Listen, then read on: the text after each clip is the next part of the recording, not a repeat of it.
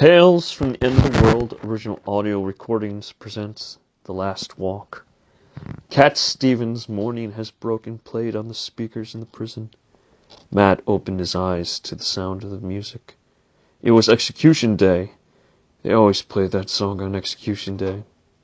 It was his execution day, and therefore it was his execution song. He got out of his bunk and went to the window. The sun was just cresting the horizon. Tears stood out on his cheeks as he watched. He wanted to scream out, cry, but they had cut his vocal cords when they found him guilty. That was the law.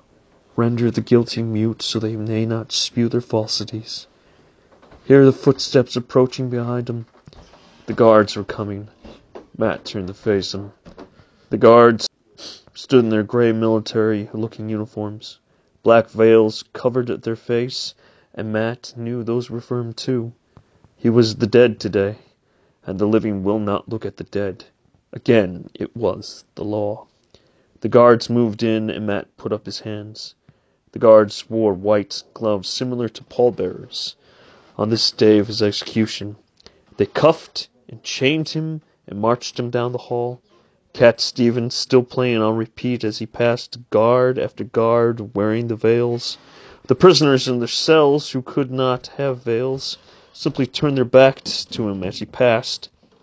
At the exit door, the veiled guards unchained him and let him out. Outside, the sun is bright in the blue sky. The air is warm. The smell of grass is pleasant. It is his first taste of freedom that he's had in a long time.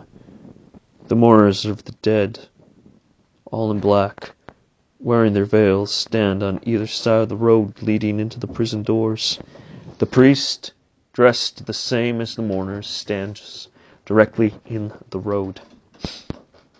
In his hand is a bell, which he will ring as they walk him down to the field. No one will speak to him. It is the law. No one will speak to the dead unless they are dead themselves. The guards fit Matt into a walking stockade, bolting and padlocking closed. The priest begins to ring the bell as Matt begins to walk, flanked by the guards, and the mourners following behind him. The stockade is heavy, and the chain rattles in Matt's ears. The ringing of the bells echoes in his head, and he prays someone will talk to him. Someone, finally. One thing. In all this maddening silence. But no one will transgress the law. Matt falls to his knees under the weight of the silence in the stockade, tears pouring from his eyes and run down his cheeks. The guards lift him, and he goes up back to his feet. They reach the field, and the bell stops ringing. It is a large expanse of grass, small hills and wildflowers. Matt whines in the back of his throat, and the guards take Matt out to the field. The mourners and the priests do not follow.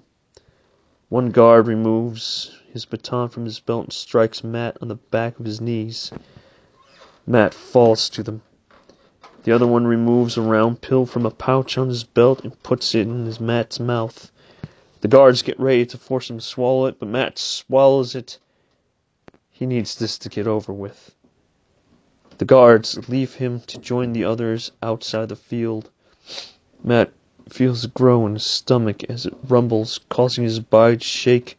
He feels something cold rushing through his veins. He does not scream as the flowers burst through his eyes, nose, ears, and mouth. His body shakes for a moment and explodes into grass and flowers. There is a new grassy hill in the field, and it's Matt.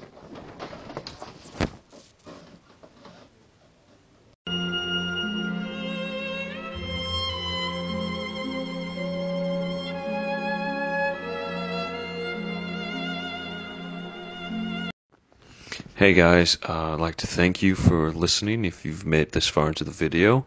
I would also like to encourage you to like, subscribe to the channel, help us grow and become something more, comment and share these videos. I also encourage you to check out our other videos, and please check out all necessary social media links that we add to the description below. And cheers. This is your host.